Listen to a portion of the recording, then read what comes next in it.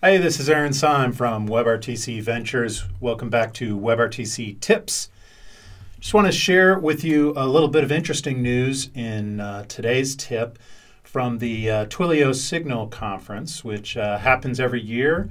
And this year in 2020, when we're recording this, of course, it was virtual like every event is this year while we're in the pandemic. But also, because of the pandemic and all of the growth in WebRTC this year, there are certainly a lot of interesting announcements happening this year as well. And Twilio did not disappoint with that at the Signal Conference. So we're going to talk a little bit today about what they announced called WebRTC Go, and an interesting free offering, which might be suitable for your use case. So we'll talk briefly about that today. So what is Go? Well, it's a new offering from Twilio's had a video offering for a long time now, but this WebRTC Go solution is a way for Twilio users to build and run one-to-one video apps for free. We've got the link here on the site, on the page, and we'll put it in the description below for their blog announcement, where you can go and learn more about what does this exactly mean. But let's talk through a little bit of what it means. The blog post, they talk about it being a one-on-one experience in their web, Android, and iOS SDKs. So if you're familiar with using Twilio for some of their other APIs that they're more well known for around messaging, SMS, texting, Twilio's known for having easy-to-use APIs, SDKs, with great documentation and large development community. So they've been known for a long time for building in that sort of messaging and communications into all sorts of applications. They've had a video offering, and they're trying, obviously, to take advantage of the increased interest in live video in WebRTC applications in 2020 with this announcement, as a way to give their developers a free, at least within some limits, but potentially, depending on your use case, a free solution that you can use to get up and running with WebRTC a little simpler. So looking at some of the finer points in that blog post, there's two key points to note here. The first is that this is for one-on-one meetings only. So this is a peer-to-peer topology. So in WebRTC, the most simple ways that we tend to talk about WebRTC is a peer-to-peer connection between two users. And that's the limit that you can do here with this WebRTC Go offering from Twilio Video. If you need group chat, the topology for that becomes more complex. WebRTC is a little harder to scale. We talk about that in other videos in this series of WebRTC tips. And the expenses and the complexity go up with group chat versus a one-on-one chat. So because they're making this a free offering, it's only for peer-to-peer, one-to-one video chats. It's not really going to be the right solution for you, at least as a free solution in group chats. They do have other offerings. If you need more than one-on-one video, you can do that with a paid service through Twilio as well. And the other aspect of this is that they're including a turn server for free. So there have been plenty of other ways that you can do WebRTC for free, quote unquote, in the past with an open source library to do that peer-to-peer, one-to-one connection. But you still needed stun and turn server, the turn server being the more expensive of that, because as we've talked about in other videos, it helps us to relay traffic. In this case, Twilio is giving you a turn server also for free as part of this plan, up to 25 gigabytes of usage per month, which they describe as averaging out to about 100,000 participant minutes per month.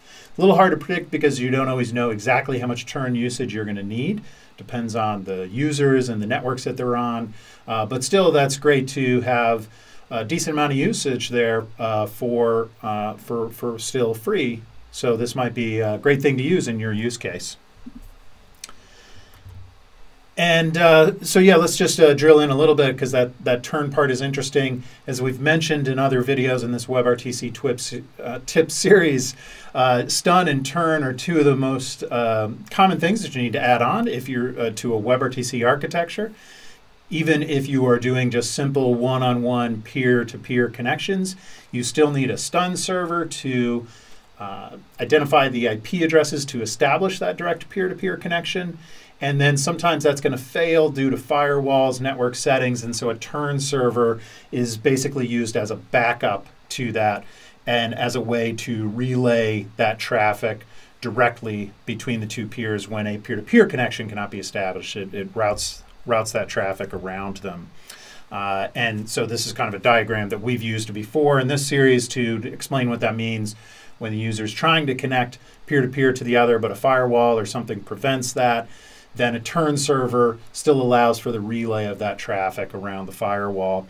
And so that turn server adds cost to your solutions because it has to actually carry the traffic. So if we were always able to establish a peer-to-peer connection with a stun server, then one-to-one WebRTC would be basically free because all of the traffic, all of the burden of that video and audio and data traffic is being done peer-to-peer directly between those two browsers. It doesn't go through your servers at all. But when you need to relay through a turn server, that turn server is taking on the burden of that traffic. So that's why Twilio is still putting a limit of that traffic on here for you. But still, that turn part is the key part of this because, as I said, you could use other open source solutions to get away from the complexity of building directly to the WebRTC standard, and that's part of what Twilio is promoting in this. But there are other ways you could do that without Twilio.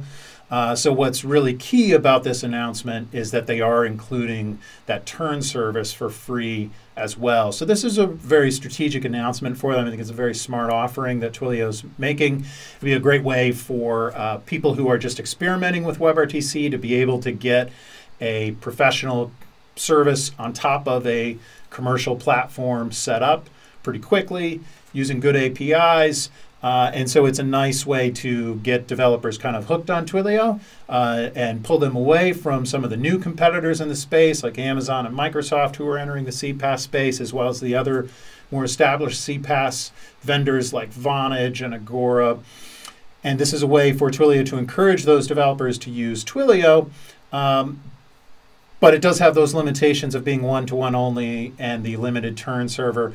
But of course, I'm sure that they're hoping that once you start to use their APIs and build your application around them, you're not going to want to switch to something else, even as your use case gets more complicated or as your usage grows. So if you know right out of the gates that you need group chat, then you do need to look at a paid service. This is not going to work for you, but there's still a really nice offering for you to consider here.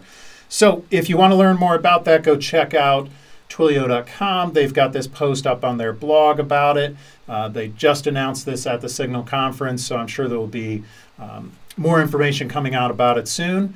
And we'd be happy to help you with that as well. You can contact us at WebRTC.ventures/contact, and we'd be happy to talk to you about building your custom web application as well. So thanks again for joining us for this installment of WebRTC Tips. Reach out to us. We'd be happy to take your application live. Have a great day.